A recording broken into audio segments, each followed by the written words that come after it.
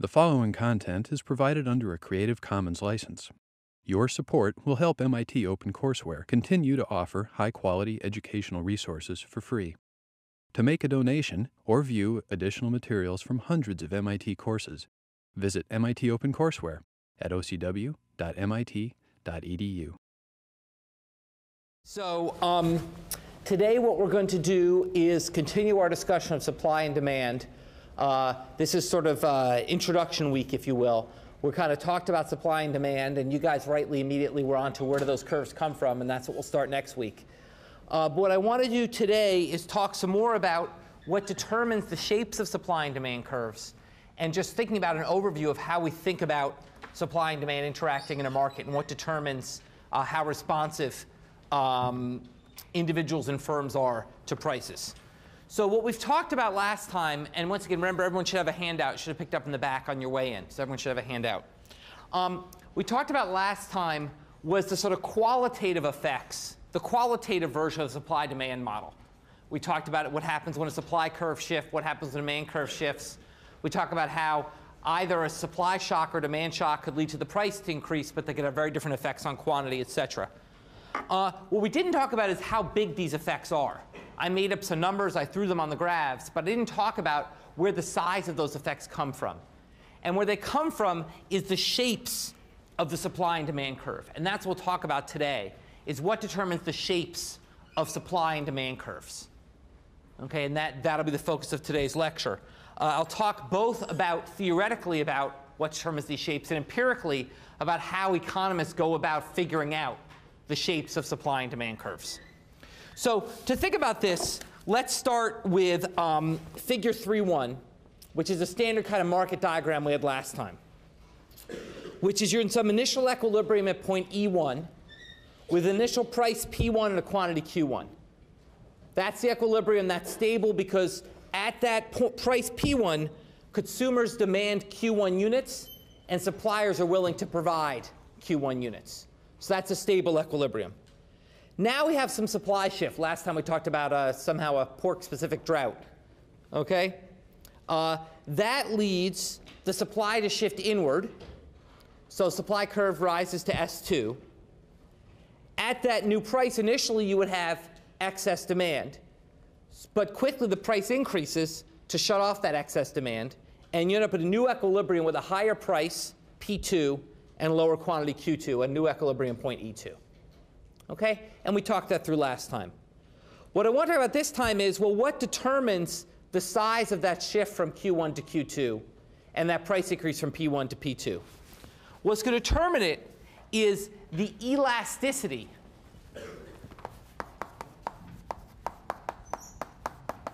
of supply and demand.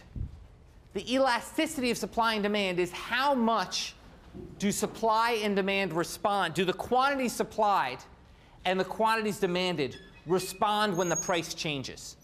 When we say how elastic is demand, what we mean is how sensitive to price is the quantity demanded? Or alternatively, what is the slope of that demand curve?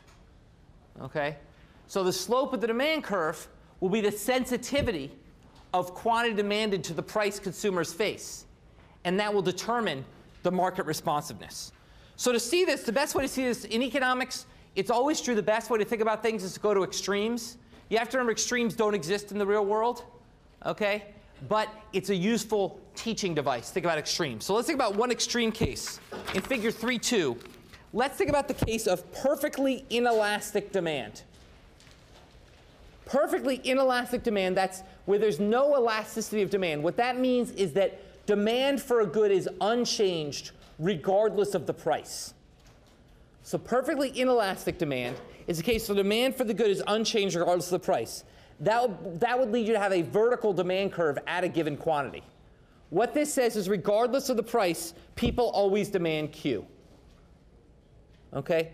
Can anyone tell me what would cause demand to be perfectly inelastic? In what types of situations would demand be inelastic? It's never perfectly inelastic. Would demand be relatively inelastic? Yeah?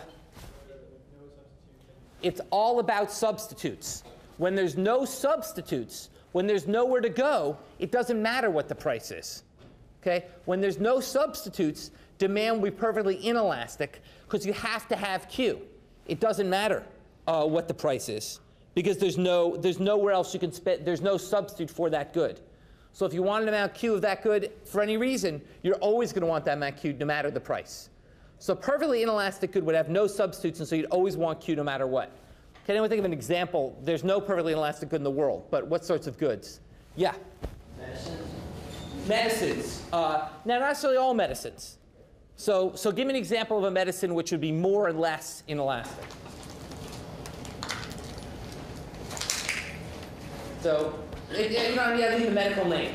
What sort of treatments? Like heart transplant. Yeah, something which is sort of life-saving. The best thing we often use is insulin for diabetics. Diabetics that don't get that insulin to manage their diabetes will die. That seems like that's something where there's not a whole lot of substitutes. Substitute is dying. Okay? So basically, that's where demand should be relatively inelastic. Or heart transplant. When you get a heart transplant or any kind of transplant, you have medicine you take that so you don't reject the transplanted organ. That sort of medicine demand should be very inelastic. Elastic drug, well, our favorite example is always Viagra.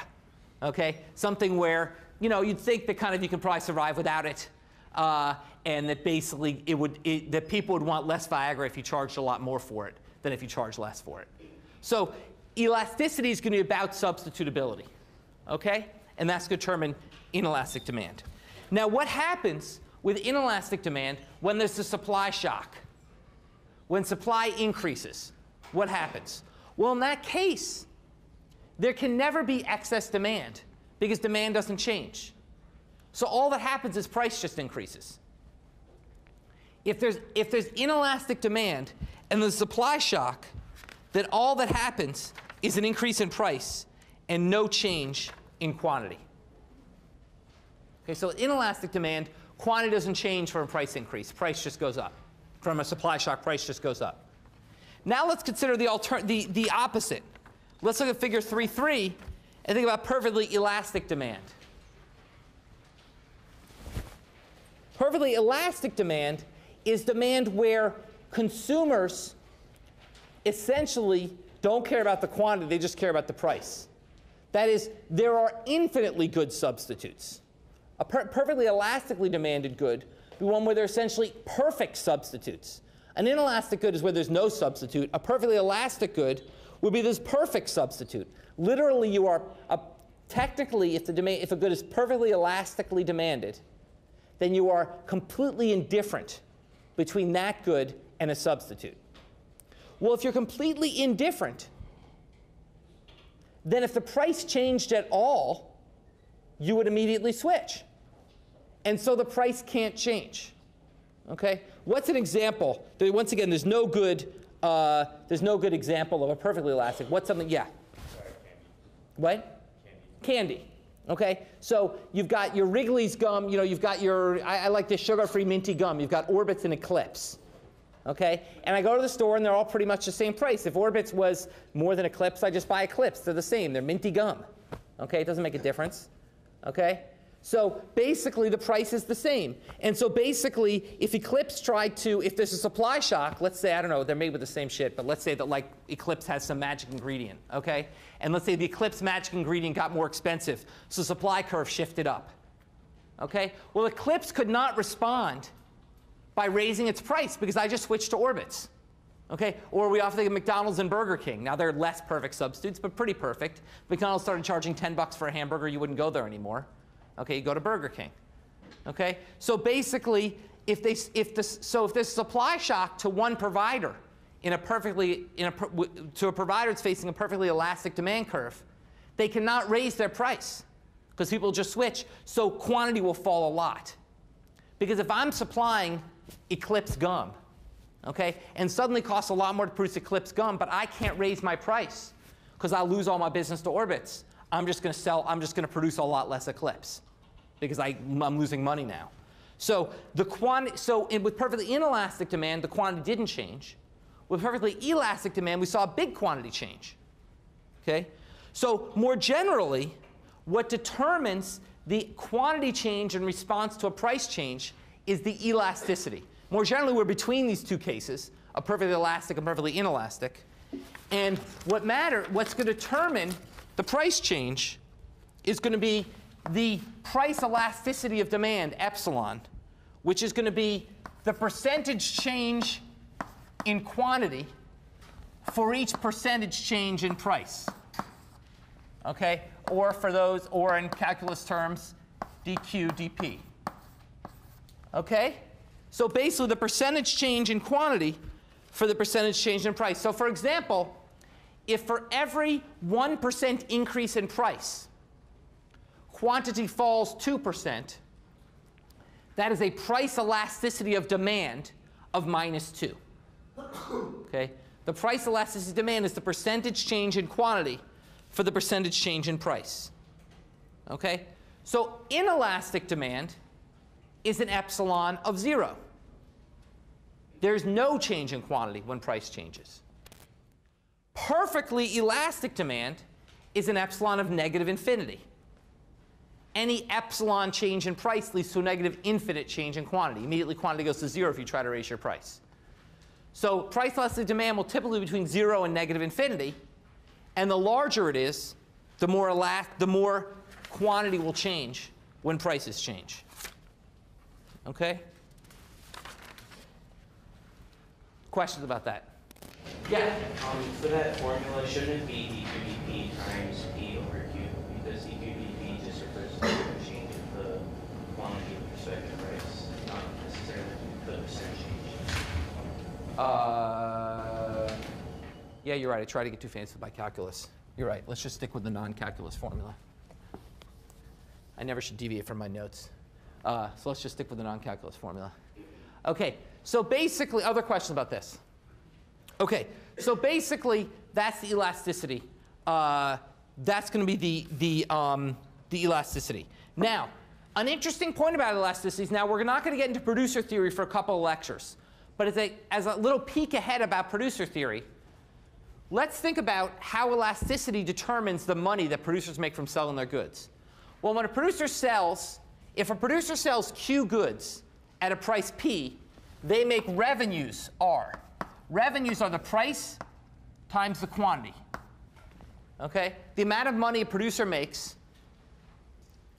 okay, when it sells goods, its revenues. This isn't its profits. We're not talking about profits. Just the amount of money it makes, not the amount of money it takes home at the end of the day. I'm ignoring the cost of making the goods. The amount of total revenues it makes is price times quantity. Okay?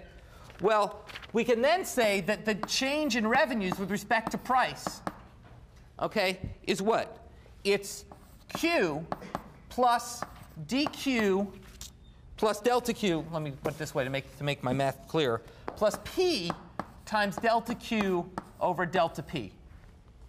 Okay? That's how revenues change with respect to price.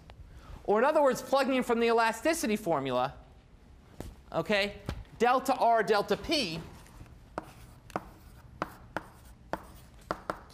equals Q times 1 plus epsilon. Okay? So in other words, what this says is that if you're a producer and you're trying to decide whether to raise your price, whether that will increase revenues, it all depends on the elasticity. If the elasticity is between 0 and -1, then raising prices will raise revenues. If the elasticity is greater than -1, then raising prices will lower revenues. Okay? So it's always, you're often faced with the issue of sort of, gee, why did they charge this much for this good? Or should they raise their price or not raise their price? Well, that's all about the elasticity of demand. Okay? The elasticity of demand will determine whether they're going to make more money by raising their price or lose money by raising their price. For Eclipse gum, their elasticity of demand is well above -1 in absolute value, so they're going to lose money by raising their price. If they take the current level of Eclipse, for every penny they raise it, they'll lose money. Okay? For insulin, for every penny they raise it, they'll make money. Okay? And then you might say, well, gee, then how come the price of insulin isn't infinity and the price of Eclipse gum isn't 0? Well, that's what we'll talk about in a few weeks, because it also depends on the cost of producing it. Okay? But at the end of the day, that's what's going to determine the money that's made by producers when they change their prices. Okay? Questions about that? Okay. So now that's how we think about the shape of supply and demand. The shape of supply and demand is determined by these elasticities. So now we have to get into, OK, well, where do we get these elasticities from? And that is the main topic of empirical economics.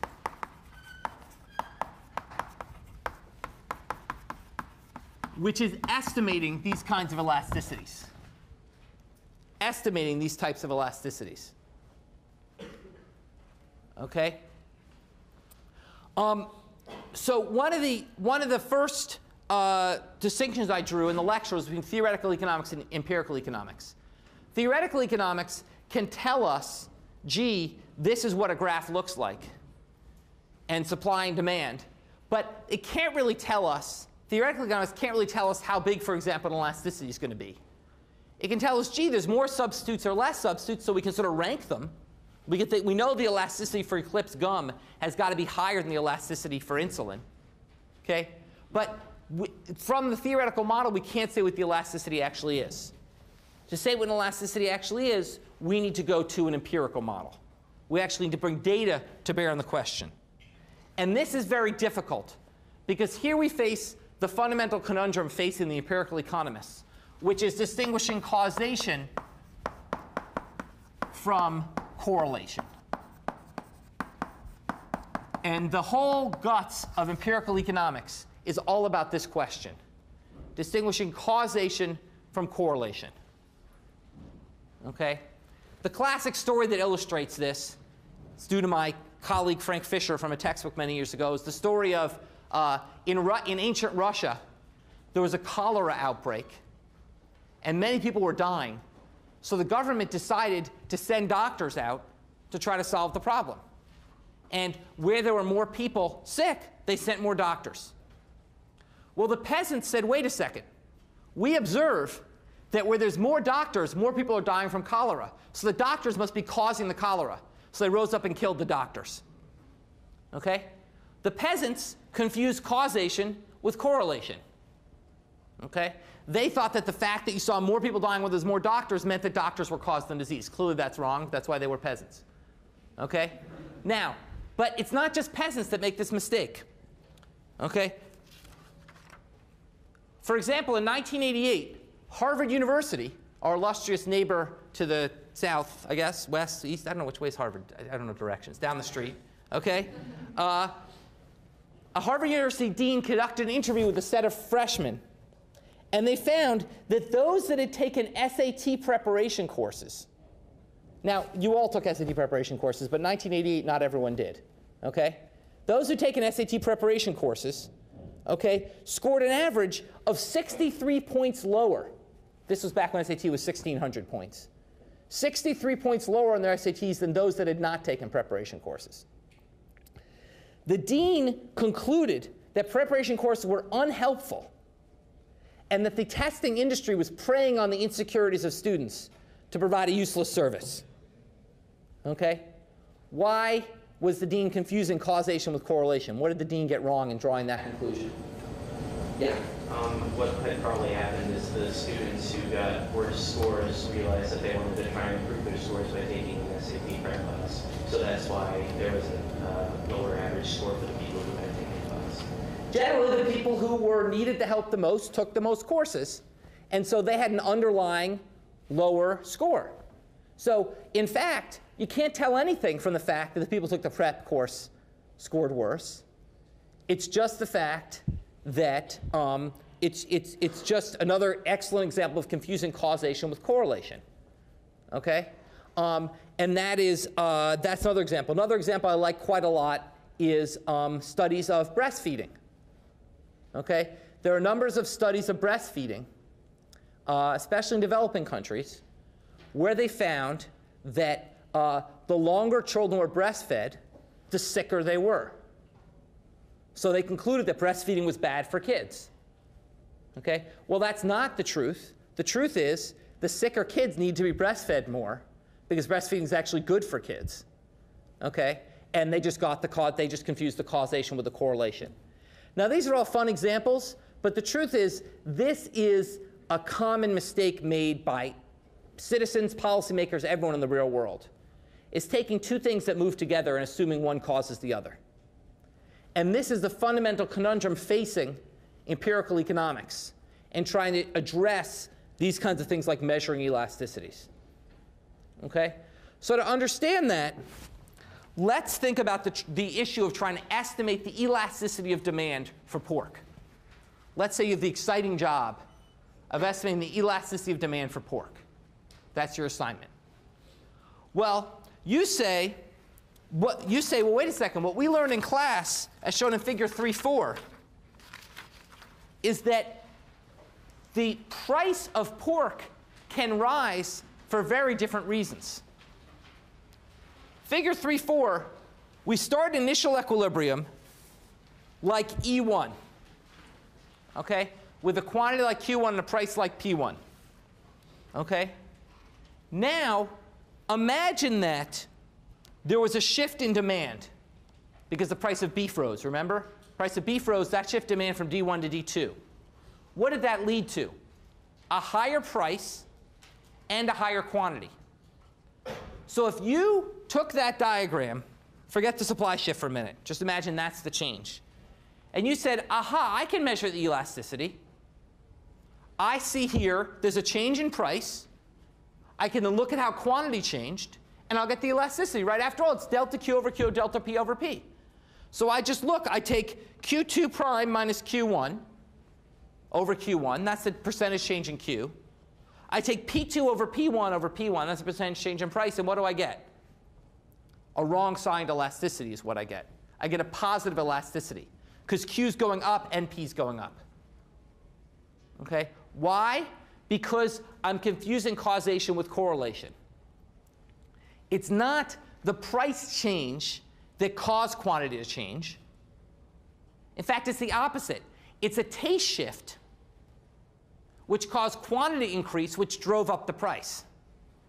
Okay? It was a demand increase which caused the quantity demanded to increase, which drove up the price. So it's the quantity driving the price, not the price driving the quantity. So if you looked at that simple example, as many people in the real world would do, they'd say, hey, look, higher prices cause higher quantities.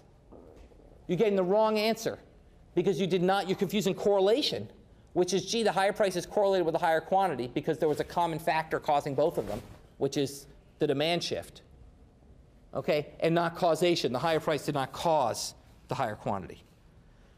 So what do we need to do? We need to distinguish why the price increased. We need to distinguish why the price increased to measure this. Okay?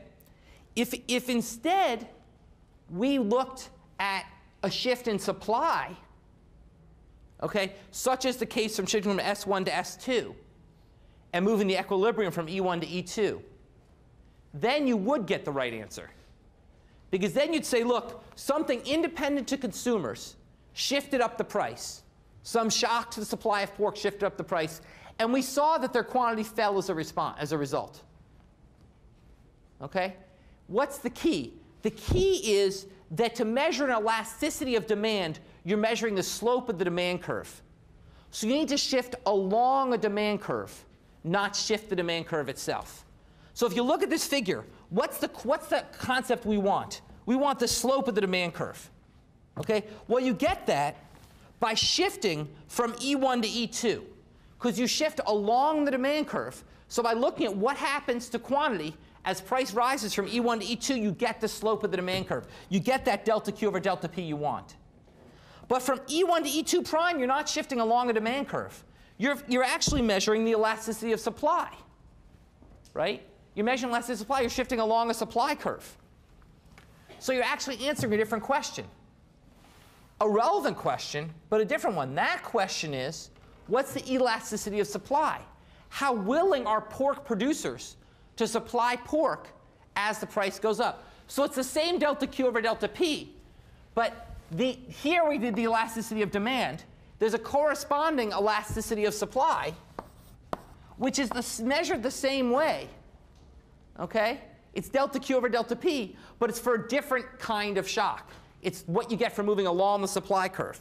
So from E1 to E2 prime, we can use that to measure the elasticity of supply or the slope of the supply curve. And we do that if something shifts demand to move us along the supply curve. From E1 to E2, we measure the elasticity of demand as something shifts supply and moves us along the demand curve. Okay? So what we need to measure the elasticity of demand is something which shifts supply, but does not itself affect demand. Okay? And the best example of this that we use in economics, a great example, is government policy, which comes along and changes the supply conditions for a good. So for example, let's think about a tax on pork. So if you go to the next, figure 3.5, imagine the government came along and taxed pork. Okay? The government comes along and taxes pork.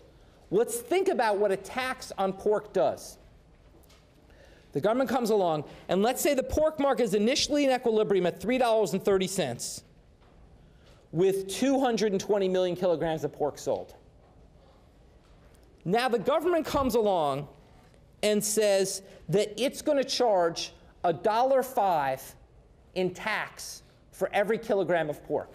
So it's going to impose a tax of $1.05 per kilogram on producers. So it's saying to producers of pork, for every kilogram of pork you sell, you have to send a check to the government for $1.05. Okay? For every kilogram of pork you sell, you have to send a check to the government for $1.05. Okay? Now, somebody talk me through how a supplier thinks through that policy. How does a supplier react to that? What do they think? Okay, they're initially happy, remember, at E1, selling 220 million kilograms at 330. Okay, what happens when the government comes in and says, you have to pay $1.05 for every kilogram of pork you sell? What happens? Yeah? The producer decide that the current amount of money they have will not be able to buy as much inputs to create their products, so they can produce less. Exactly. So in other words, the cost of producing just rose. So what do they do? So in other words, what they say is, look, effectively, if I was happy before selling 220 million kilograms at 330, to keep me equally happy selling 220 million kilograms, I'm going to have to raise the price. We should add this to the graph, actually. If you draw a vertical line up from E1 to the S2 curve, draw a little dashed line up from the E1 to the S2 curve and then over, that price intersection will be 435. So in other words, if you want me to keep producing 220 million kilograms of pork, I'm going to have to get 435 a kilogram. Now you might say, what gives you the right to get that? And it's not about rights, it's about what producers are willing to do. That same mathematics, that same supply curve that tells us they're willing to sell 220 million kilograms of 330 says if you want them to keep selling 220 million kilograms but also pay $1.05 to the government, they're going to have to get 435 a kilogram. Okay? So what happens is that's a supply shift, and with the same reaction we saw last time with the drought, the price goes up, consumers demand less, and you reach a new equilibrium at the price E2. You reach a new equilibrium where you sell 206 million kilograms, okay, for a price of $4. So someone tell me how I use this example to find the elasticity of demand. Yeah? In this case, you know that the change in price traveled along the demand slope. Okay. So you know that it's not supply, so you just change it. Like with these 2 points, you can Okay. Okay, so tell me. So how would I? You don't have to do the math in your head, but how would I compute it? Okay, so you take E1, E2, and then you reduce the price over the quantity change.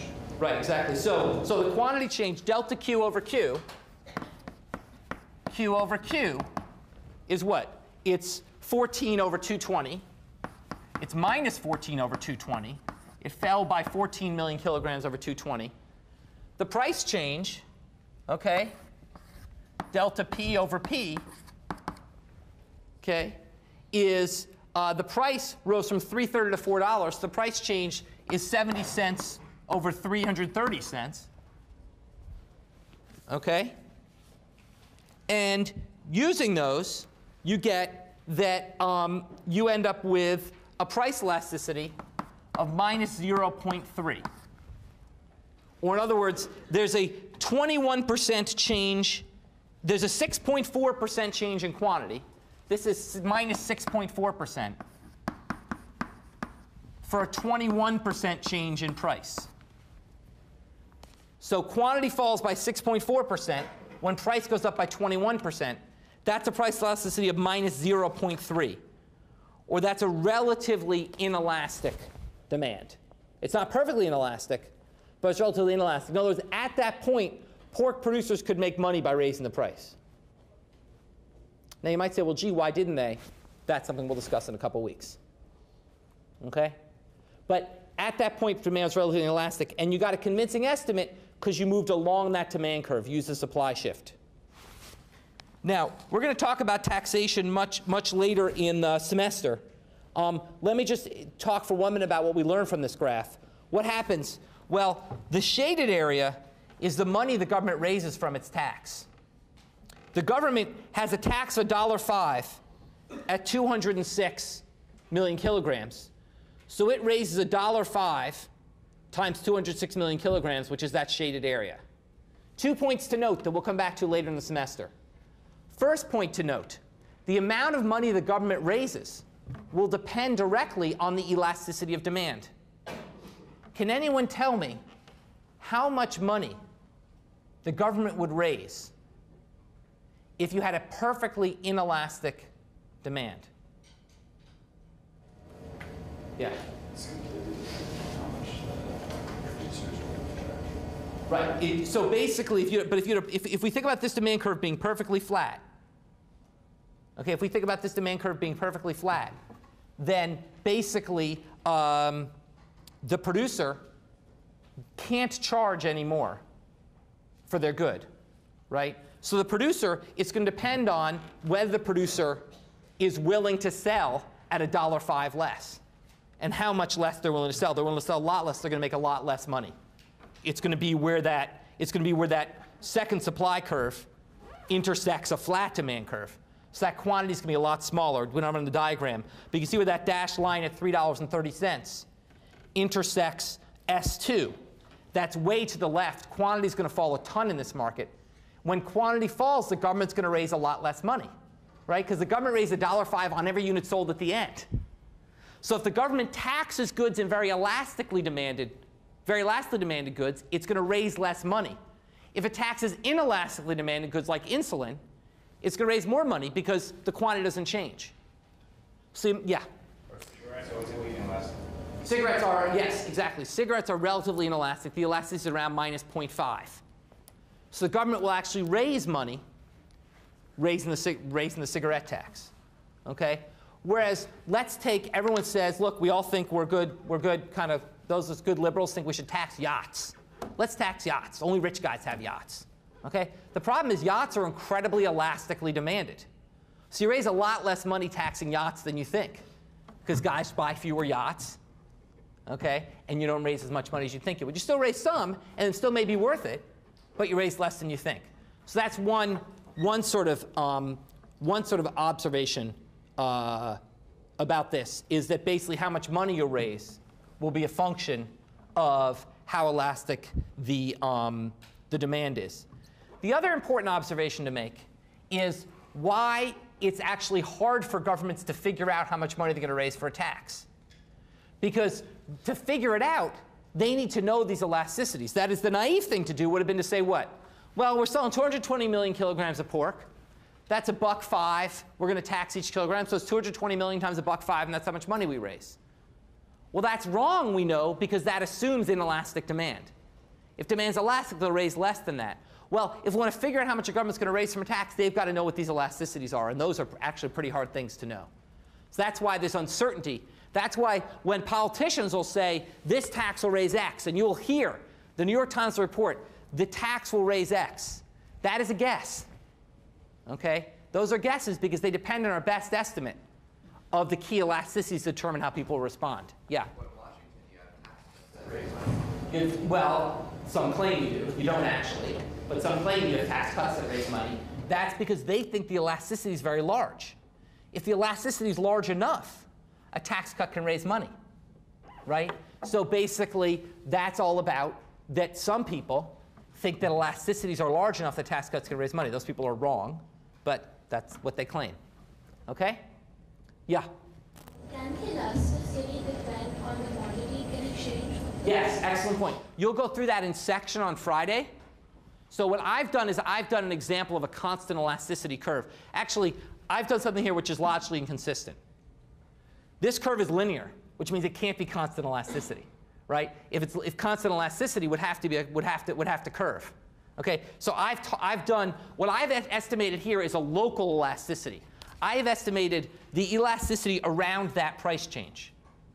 But the elasticity, if this curve is true, would be different at different points on this curve, right? If the elasticity is going to be constant all over the curve, you're going to constant elasticity of demand. That's going to be a curve that bends, not a curve that's not a linear curve. So a linear demand curve is not constant elasticity demand. We will typically ignore that issue and focus on local elasticities.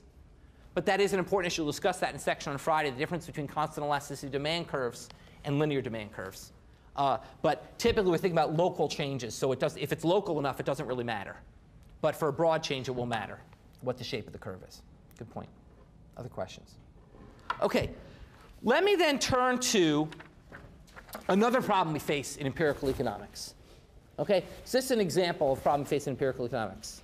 OK, let me turn to an example of another problem we face in empirical economics estimating elasticities, which is that individuals often choose the price they face. OK, individuals typically often don't just face a price that's given to them, and they can say, OK, they're given a price and we see how they respond. They often choose the price they face. Let me explain what I mean for that. A class example of an elasticity that matters a lot for policy is the elasticity of demand for medical care.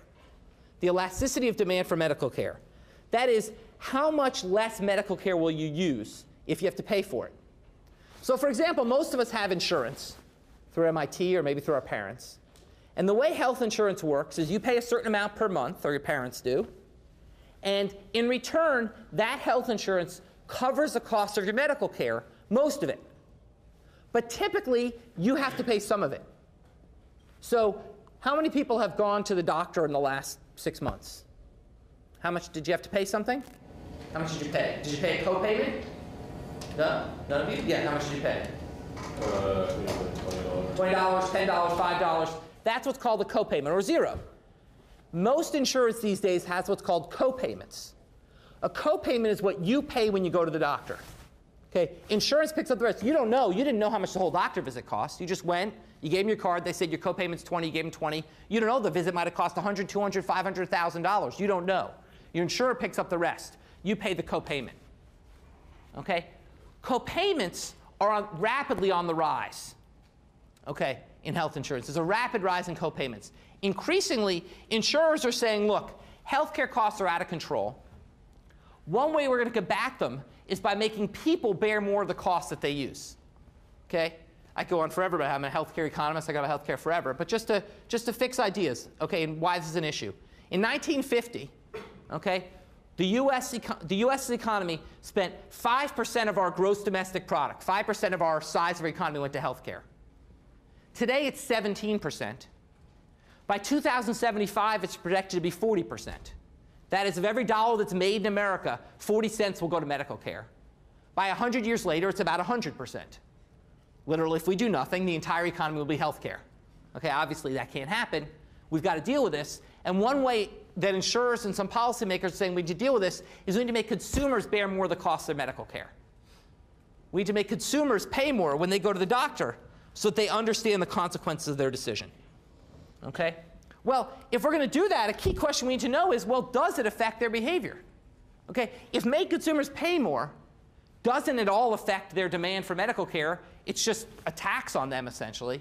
Then that's different than if it caused them to use less medical care. Maybe good, maybe bad. We'll come back to that. But the key empirical question is, what is the elasticity of demand for medical care?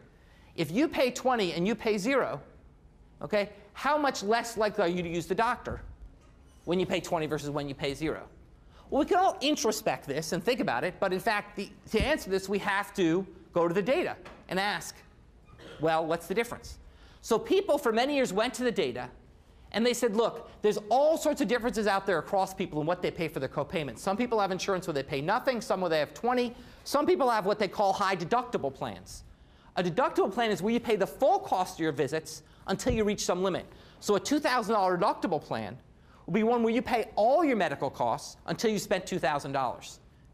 That's a big copayment. So we look across those people, and people did, and they found, look, the people that have plans where they spend more for health care, where they have a high copayment, use a lot less health care than when they don't have to spend anything. The elasticity of demand looks very, very high. Okay? What is wrong with those studies? What is wrong?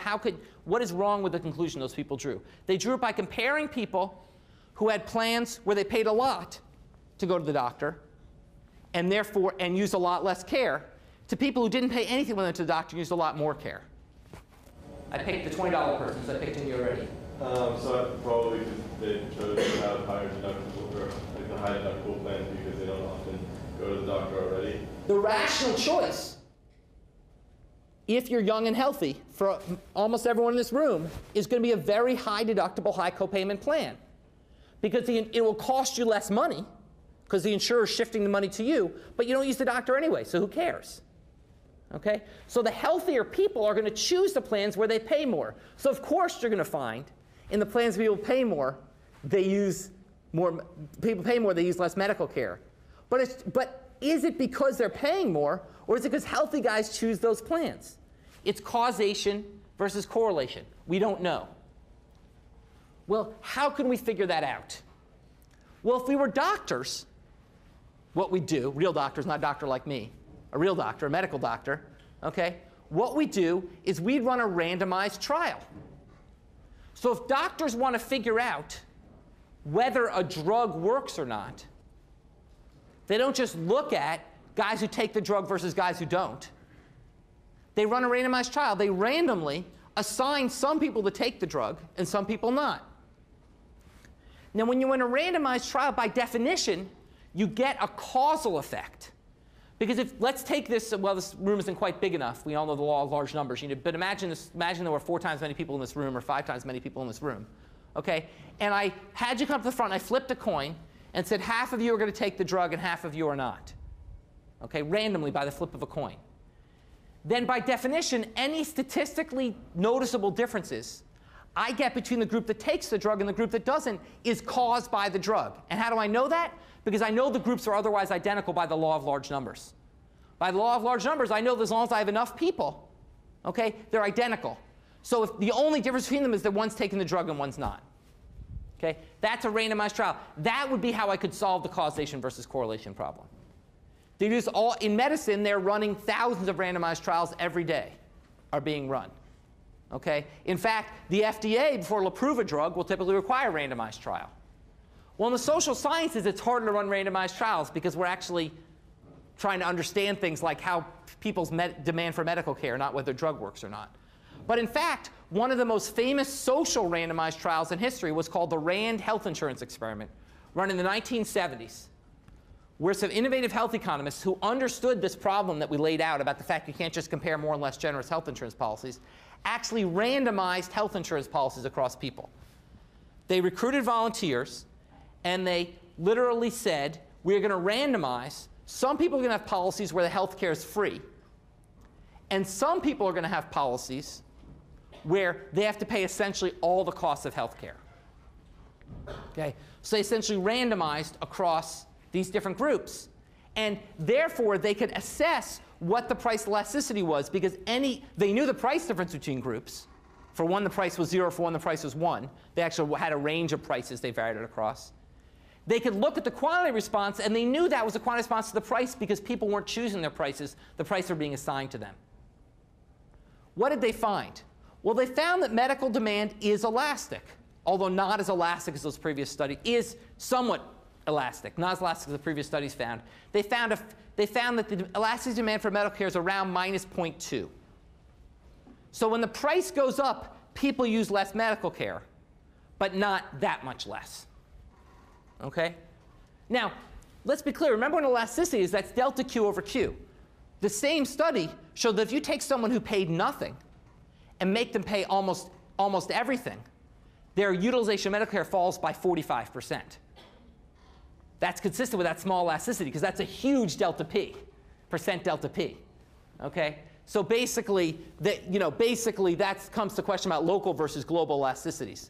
So it's not saying the prices don't matter, but it's not a very, very elastically demanded good. So that's how they measure that price elasticity demand. That has become the central, that experiment, which was run almost over 35 years ago now, that result drives much of what we do in health policy. So a lot of the estimates that we saw for the recently passed health reform bill derived from, how do we get that estimate? We have to figure out how people are going to respond with their medical care when we give them health insurance. The recently passed health care bill just gave 32 million people health insurance. Well, how are they going to respond to having health insurance? We go back to the RAND estimates and say, well, we have this elasticity demand. We know what we're doing to the price. We figure out how much more medical care is going to go up, how much medical care is going to go up. Okay? But here's the other thing. Here's the question let's close with. Is that a good thing or a bad thing that medical care fell when the price went up? And how would we tell whether it's a good thing or a bad thing? So we know when we raise the price, people use less medical care. How can we tell if that's a good thing or a bad thing? In the same experiment, how could we tell? What could we do? Yeah? Maybe look at, like, I guess, death rates or, like, You look at their health. You say, look, the same trial can answer a different question. We know that when you charge them more for health care, they use less. Well, are they sicker? The answer, not at all. People use less health care and we're no sicker. Okay? Why? Because we waste a huge amount of health care in the US. Okay? A huge amount of health care is wasted. So in fact, we could cut back quite a lot on health care and we'd be no sicker. And that's what the RAND experiment showed, that we can charge people to use medical providers. And they'll use less medical care and they won't be sicker as a result. Which suggests that actually, as we try to think about getting our healthcare costs under control in America, making people pay something to go to the doctor is not a crazy thing to be thinking about. How much? Well, that depends on efficiency versus equity. We can't make someone who has no income pay $1,000 to go to the doctor. That clearly is a mistake. But we can take a rich guy like me and make me pay $50 to go to the doctor. There's no reason not to do that. Okay? So basically, that's a lesson of how we use elasticity of demand to help inform the kind of policies we need to make. Okay, let me stop there. By the way, if you'd all find this stuff interesting and you haven't yet read Freakonomics, how many of you have read Freakonomics? Jeez, that's amazing. Okay, if you haven't read Freakonomics, you should. It's a great book. If you're lazy, the movie's coming out. And Freakonomics, the movie, is premiering on Friday the 30th at LSC. So if you're interested in learning more about empirical tools in economics, you can watch Freakonomics, the movie, on Friday the 30th.